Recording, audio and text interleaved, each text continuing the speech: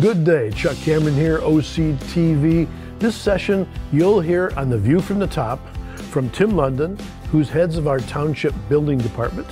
Tim talks a lot about the issues that are involved with buildings and safety and the things that we all may not know about, but that the building department has a big responsibility for. So I hope you'll enjoy hearing about Tim's responsibilities and what they all do well. Also, Matt Majestic, our fire chief. Matt's got a lot to say specifically about this coming election and the need to go out and vote. The fire department millage is involved in the ballot, and we hope you will see fit to approve that.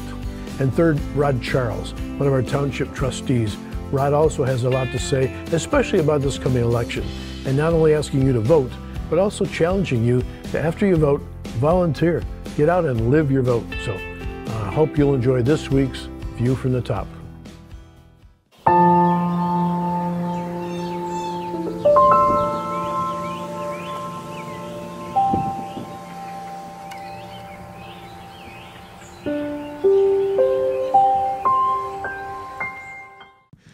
Okay, we're sitting here with Tim London. Tim, thank you for taking time. I appreciate getting to know you a little bit today.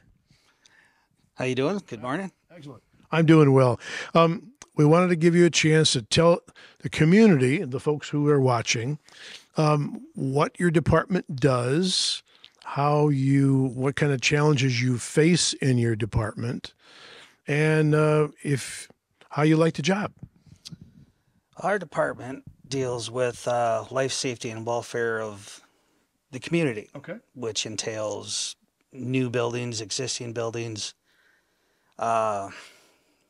say ordinance regulations, blight, a number of different avenues, I guess you'd say, with community, which helps maintain or improve property values, with the number of housing coming in, everything's moving north. Everything north is moving south. So, it's coming. So a lot of it is just trying to keep everything in compliance with our current ordinances and meet the needs of the township. So how many on your staff, and what are your primary responsibilities there?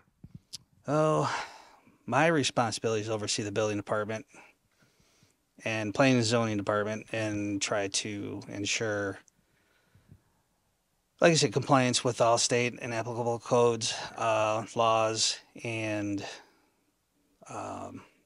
township ordinances. And from there, implement that in the community. Not everyone likes it because it's rules. We don't make the rules, but we have to enforce them. I try to tell people that all the time. It's not Oxford's rules, so mostly it's state law. And so we do that, and I have Stacy and Cheryl. Stacy's our administrative assistant in the building department, and Cheryl Lotan is planning and zoning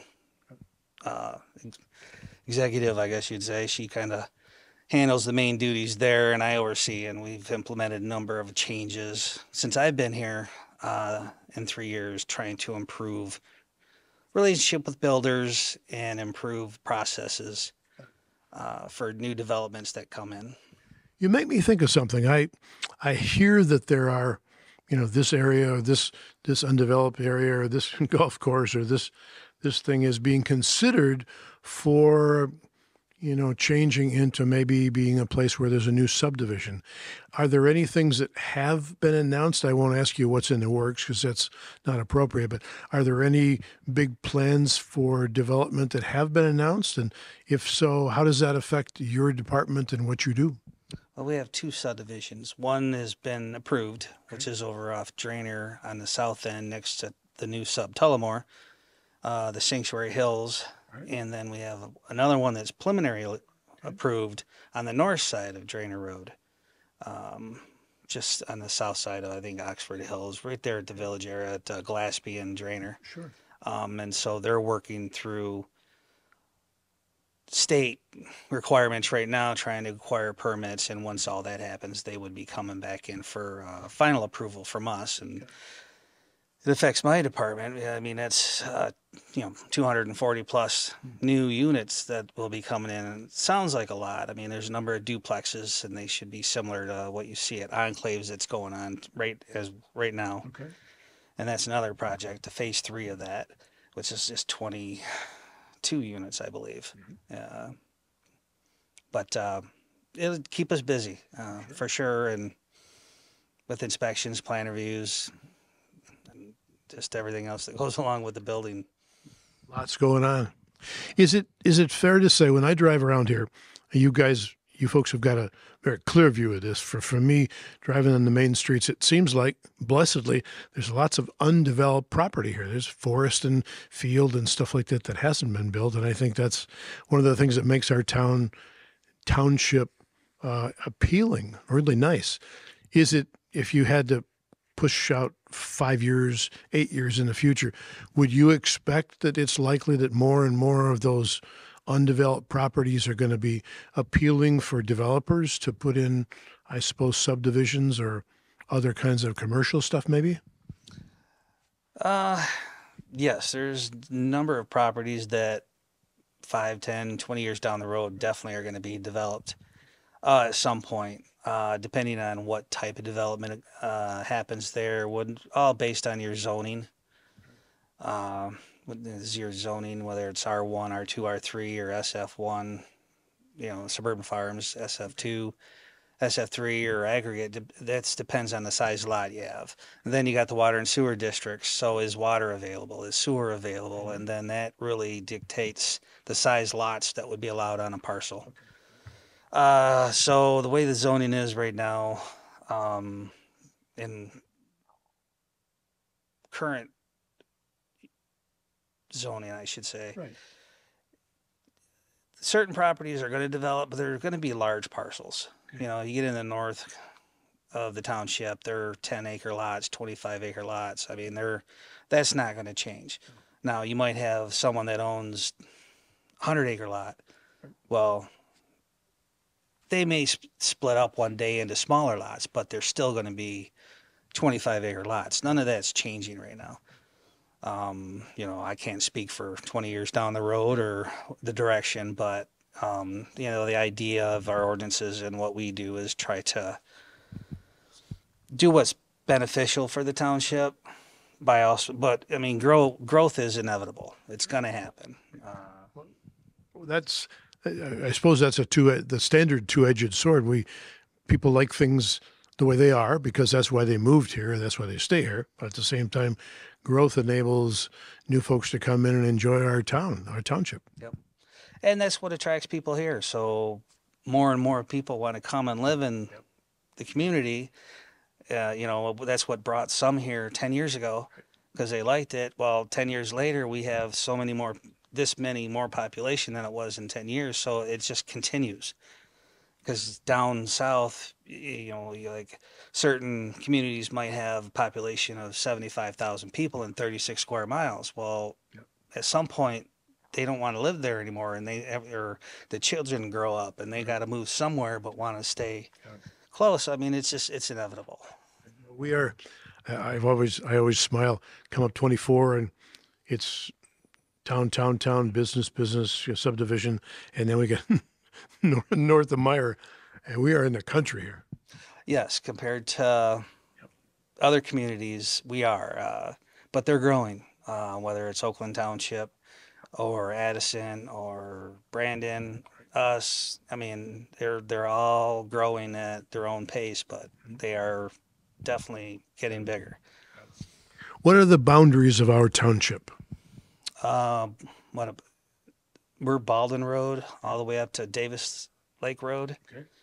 Over, Bar Road, that area there, and then down to Indian Lake Road. So we've got a lot of north left to enjoy as an undeveloped area, and the possibility is that some of that might be developed in the future. Long Ray Road, really, you got American Aggregates. I mean, there's a lot of properties they own that they're going to be reclaimed one day. Sure. And they're not going to sit vacant any longer. They'll be used, like you got 24 also, where commercial. You know, it's a major thoroughfare here in Oxford, and all the way up to 69. So I mean, it's gonna grow, and commercial will come. You might have industrial. You might have hospitals. You know, eventually. You know, it all takes time, but. So you're sounding like you're going to keep busy for at least the next few weeks. Oh yeah, definitely. Yep. Well, thank you for taking a few minutes to talk to us about what you and your departments do, with the understanding that although people don't like to follow the rules, you have to make sure that the rules get followed to keep us in check. Is that about right? Yes. The whole objective, like I said, is life, safety, and welfare of the community. And it's also maintaining a minimum level of living. You know, as people move in, you know, they may want in a subdivision, they don't want the neighbors to just not mow their yard or not take care of things and let everything run down. Got it. Okay. You know, so Looks lighting's gone. So apparently I haven't paid my bills this week. So, well, Tim, thank you for your time. I really appreciate it. And your team, we thank you for what you folks do to keep things the right way. So thank you again. Thank you. Good to talk to you. Yep. So for Tim, this is Chuck saying, we'll see you next time.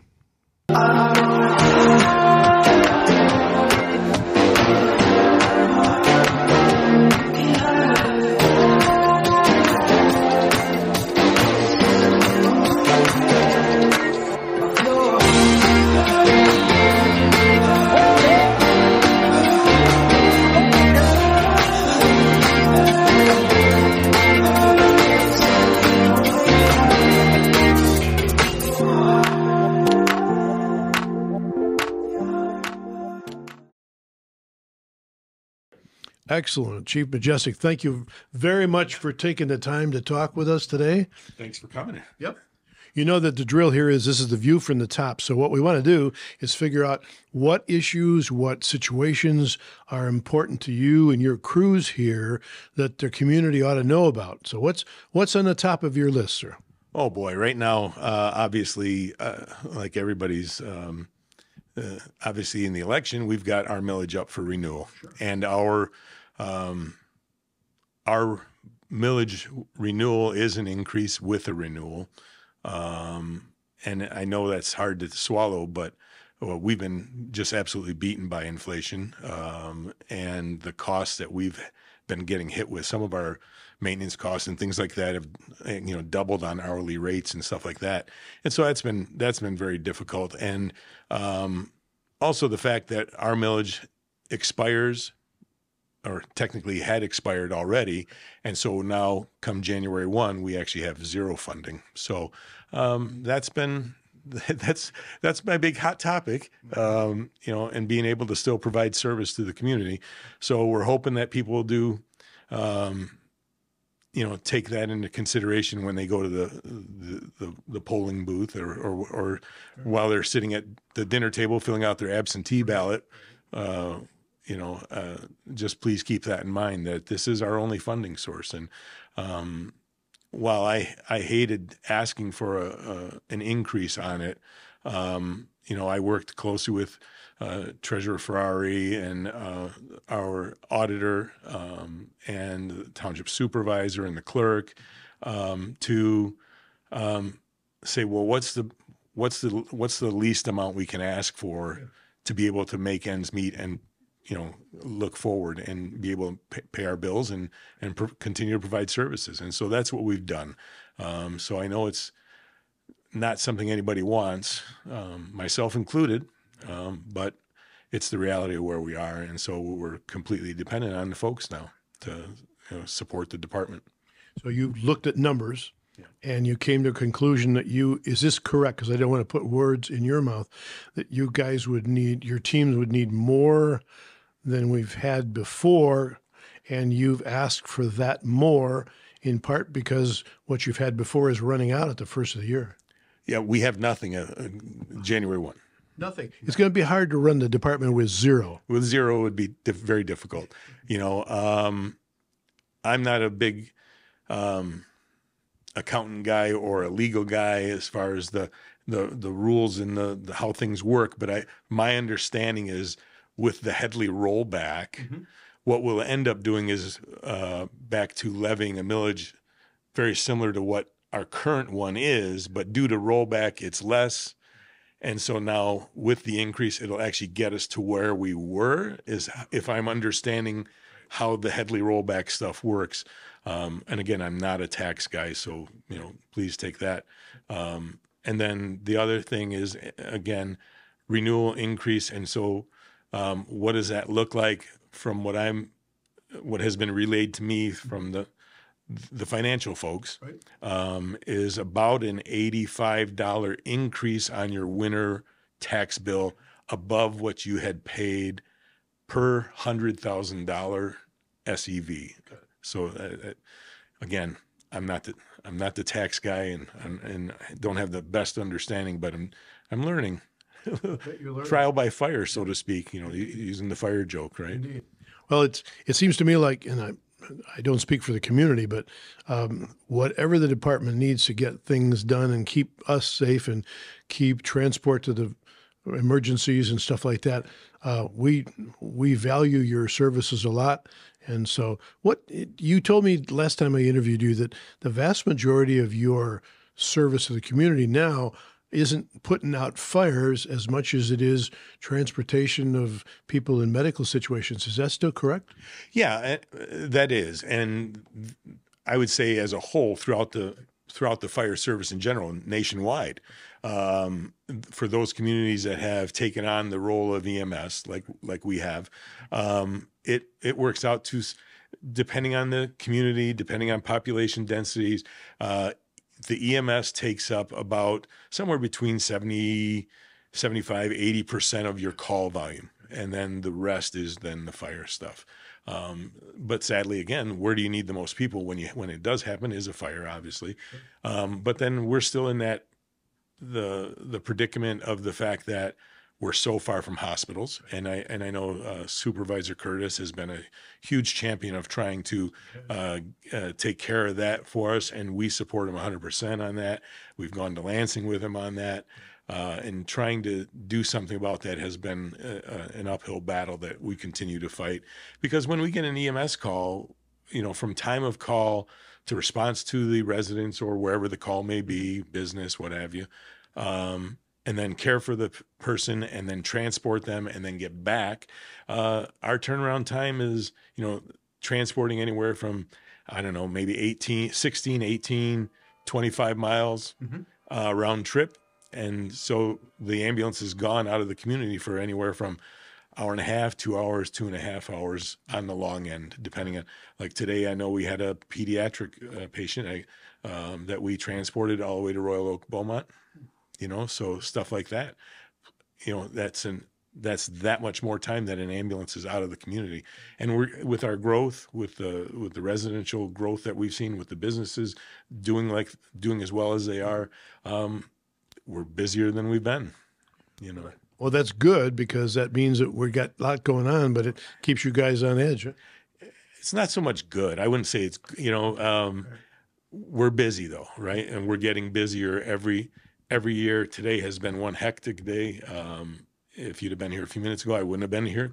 We had a car accident that we just went to. And so it's just, and we're trying to do, and get things covered. Right. And, I think I'm one of the most, negative about it, because I hate asking for more. I'm trying to, run the organization as fiscally responsible as we can. And it's a challenge, as I was telling you earlier off record, how some of our, even our maintenance costs, the hourly bills that we receive from the mechanics and the different vendors and stuff, how they've just, doubled on some of them, have more than doubled. And it's just been tough, and our income didn't double, so, we're getting by right now. But again, that's the thing that's keeping me up nights, is how are we going to continue to provide service and take care of everybody. Excellent. Okay, so how long, if this millage passes, which I certainly hope it will, how long does that stream of money last? The next millage, if passed, is going to be a 6-year millage. And our hopes are to then shoot for just a renewal after that. And hopefully, again, we just don't know though, right? We initially wanted to go for an 8-year prior to everything getting bad so that we wouldn't have to keep asking, right? And just become better stewards of our money. Then we had looked at a 4-year, but then we were just like, look, if we keep asking, people are gonna get tired of that. So let's find a happy medium. That's why we settled on the 6. And you know what? If we'll just have to make do with what we have at that point. But that's what we're shooting for, right? Good plan. Well, you've trying. You've made it clear to me anyway, hopefully to the folks watching, that you work really hard to measure the amount of spending and use the money as carefully as you can. And we're hoping that they will return that by approving the millage. Yeah. I mean, again, I know it's hard. I mean, it's hit us all, myself included, my family, and but it's what we do. As far as we need funding to continue to provide the service, and our community continues to grow, and we're getting busier than we've ever been, and we're just trying to do our best without trying to gouge people. I appreciate the tasks. I do. So. Yeah. Well, we want to thank you for taking the time. I know you got a lot going on today. We hope that we all will vote and keep this operation running well. So thank you, Chief. I appreciate your day. Thank you. Thanks for coming by. Take care.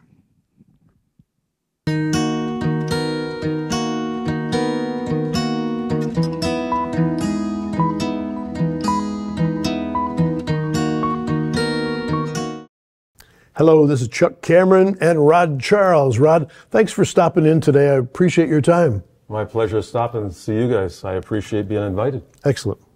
So the whole view from the top is what do the folks who are watching our programming need to know about what's happening locally? So you have a lot of hats you wear in our communities, Rod. Of the things that you're involved in, what do you think are the things that folks would want to know most about now? Right Tell us now? Well, let me preface by saying I'm speaking for myself. I'm not speaking for any board that I'm a member of. I think that's a critical thing because that makes good sense. I'm on the Oxford Township Board. I'm on Oxford Addison Youth Assistance. I'm on Oakland County Executive Committee, and I'm on the DDA. But I'm speaking for myself, not for any of those entities. All right. And then you asked about what are some important issues coming up right now. Yeah. Well, we have the election coming up pretty soon, right, exactly. And I want to say too. Actually, we have the election going on right now because of the recent amendment that says we have 9 days of early voting. Yep. And so it's not November 5th anymore, is it? I was down in Orion the other day for a meeting, and there was a long line of people from Oxford, really? Brandon, and Addison Townships voting early. Yeah. And I think that's pretty cool. A friend of mine in Rochester sent me a photograph from the Rochester Library where Rochester folks vote. There's a long line, nice, beautiful, sunny day. Yeah. They got it taken care of. Now, I think 9 days is a little bit overkill, but yes. I like the concept. And for people that wonder why we have this, I know at the township it makes the clerk's job a little bit, I hope, easier because they do work pretty diligently at Oxford Township. The idea that if we have 9 days, I'm sorry, I'm going to back up by saying we have our voting in Orion right now, for us, those of us who live in Oxford, because it's very hard to get facilities to have voting. In today's world, you can't have strangers walking around schools anymore for voting, right? Correct. That'd be a real dicey considering all the things that have happened. And in the past, we'd use churches. Well, if we have 9 days early voting and you have a Sunday church service... You can't do that. Yeah, you can't do that. It'd be kind of interesting to do, but I don't think it'd be quite right. So what our clerk, I think this is a smart idea from Mr. Wright, is he contacted Orion Township, so we put it together so people can vote there. It's close. It's right on Joslin, and it's very, very easy to take care of. Sure. We talked with him a week or so ago about this event, and he spoke in some detail about all the actions that he and his office had to take to accommodate the new rules. There's a lot of work that goes into making all this possible and following the rule. And he's clear that they're fully willing and able to meet the laws, but it's just required a lot of extra work. Right. And I'll say this, it also saves us money as taxpayers because when we have election workers, they get paid. Sure. So it makes it more efficient and it saves us a few bucks. Got it. So I think it's a good deal. Though, as I said, I think 9 days is a little bit overkill, but it is what it is. We work with it. Yeah, the law is the law, whether or not somebody else voted on it. They didn't call me. Right. All right. Go ahead. Past that, what other things do you think that are going on locally are of interest to folks? I understand there's a library, there's all kinds of other things that are happening in town that need to have people come out and vote on, right? Right. You mentioned the library. The issue there in a number of townships is that the forms to apply to run for library board were changed slightly, and there were some errors. So now it's all write-in. Yep. Then we've got, in Oxford Village, we've got 2 seats, 1 candidate. Other things coming up locally. Oakland County Parks and Recreation has a property tax increase. Oxford Township has a millage for fire department. Fire, yeah. And then we've got one for sidewalks, or which we call safety paths nowadays. Right. There's a property tax possible for that.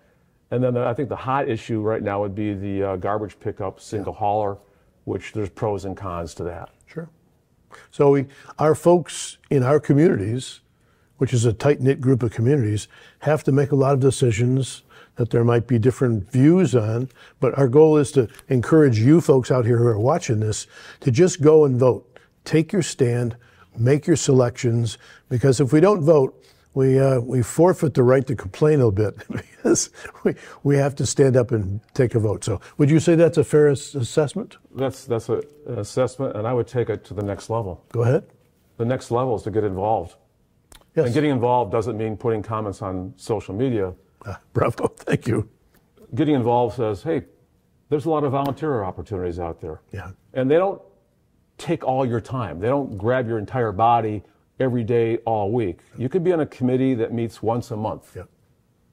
That's a huge issue. And it's so easy. And to say committee sometimes sounds bad, but you can say group. Yeah. And I would encourage people to do that. And it doesn't have to be political. Yeah. It could be something that says, hey, I'm going to help out at one event. Yeah. So getting involved is the next step.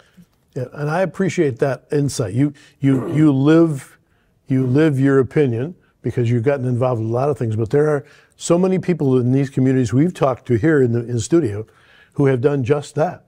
They've had a thought and they say, I want to help out. So I appreciate that point. I think we'll kind of wind it up with that, but not only just vote, but get involved, do something, raise your hand and say, I'd like to help. So and I'm going to plagiarize that statement you just made. Please.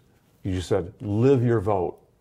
Get out there and do something. Yeah. You can vote, and you can also help out and live what you believe. Excellent. See, once again, unified in all things, or at least some things. So, Rod, thank you for stopping in. We always appreciate your work in the community, and I always appreciate talking to you. So thank you. Likewise. Take care. So from Rod, this is Chuck saying, stay with us.